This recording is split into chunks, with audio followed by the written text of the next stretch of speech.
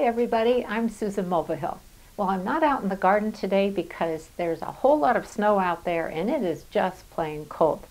But the good news is the information I wanted to share with you today can be done indoors, so I really lucked out on that.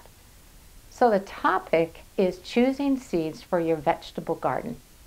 And initially I was thinking I would shoot this video in a few weeks, but the more I thought about it, I realized that you're probably receiving seed catalogs in the mail or you're looking at the offerings online, and so now is the time that you should hear these different tips so that you make the best choices for your vegetable garden. So first, let's take a quick peek out my office window and you can see what's happening out in the garden, and then we'll get started. Okay, behind that hedge is the vegetable garden, and you can see it is just buried in snow. So there's no point in me being out there miserable.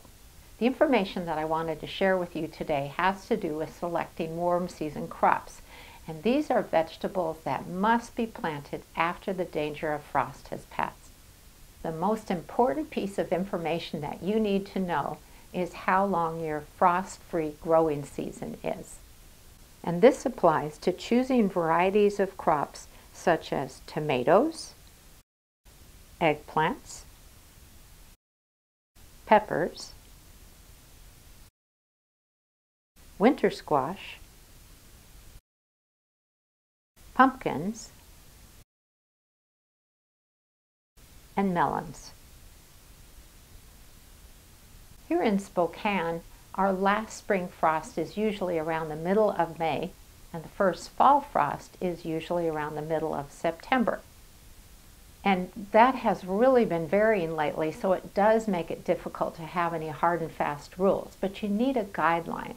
So in our case, we have roughly 120 frost-free days to grow warm season crops in. While that might sound like a long time, here's a really important thing you need to know. If you start your seeds indoors first, it's tempting to think that their indoor growing time counts towards those 120 days. Unfortunately, that's not the case. When you actually plant your seedlings outdoors, that's when the clock starts ticking, so to speak. And that is because the seedlings need time to get acclimated to outdoor conditions before they really start growing. If you are new to the area or you're new to gardening, how do you know what your growing conditions are? Well, you could ask a neighbor, you could ask another gardener, you could join a garden club, which I think is a great idea, or you can ask your local Master Gardener program. But how do you find them? All you have to do is a web search saying Master Gardener program near me, and it should bring up your county, and then you'll find the contact information for you. I've been a Master Gardener for about 21 years now, and I think this program is so wonderful. It's associated with land-grant universities all across the U.S. and in Canada, and they offer free information. They'll help you sort problems out and give you great suggestions for plants that do well in your area and so on. So they are a fantastic resource. There are so many seed companies that mail out catalogs around this time every year. Plus, they all have great websites filled with all sorts of information about the seeds they offer. On my website, susansinthegarden.com, I have a list of many popular seed catalogs. Here's how you can find it. Once you're on my site, just go to the Guides menu, and you'll notice there is links. When you get to that page, the first thing that displays is links to extension services and Master Gardener links. Underneath that is a guide to companies that sell flower bulbs. And underneath that is what you're after, seed sources and garden supplies online. And you'll find all sorts of companies listed here. So on the left is a direct link to the company, and on the right you can see what their web address is. So you might look through the list and find something that you really want to get a catalog for, or to look at their offerings online. When you start looking at different varieties of warm season crops, always check the average number of days it will take a variety to mature. You can see on the seed packet in the middle it says 100 days. This is important information because it helps you determine if that variety will produce mature fruits for you before the end of your season.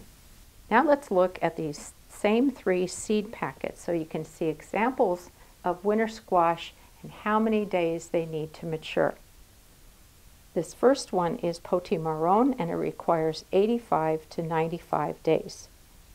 I have grown this for about 3 years now, and for the most part I've always gotten a nice harvest from them. This middle one is an interesting story.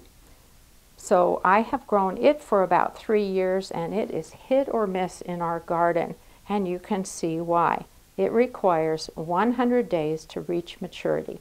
I don't know what I was thinking about when I bought these seeds, except I probably just got excited about them and thought, ooh, I want to try them. We have had very poor luck with this variety, except for this year because we had an extremely long summer, and that meant the plants had enough time to mature the fruits, and so we got a great harvest from them. If you have a longer season than I do recommend this variety because it's great. Now this one I'm very excited about. This is Burpee's Butterbush Butternut Squash.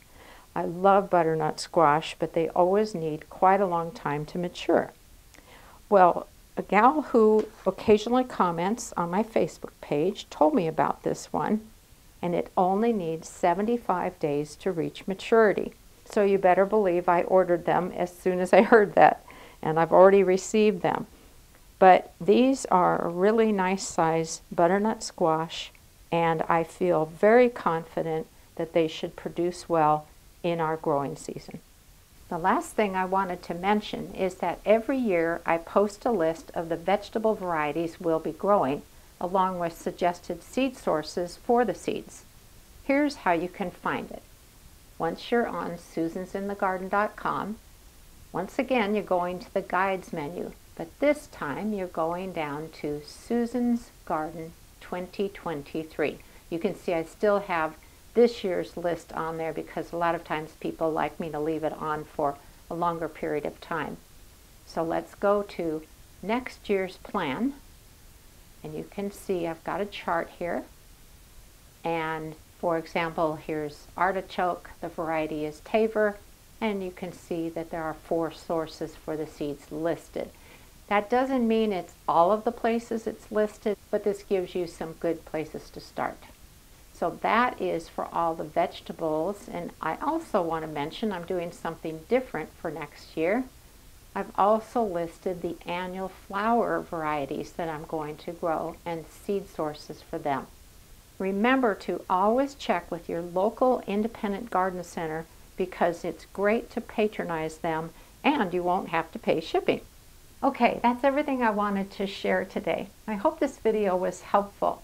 I am so excited about the 2023 growing season, and I promise to help you be successful at gardening all along the way through these videos.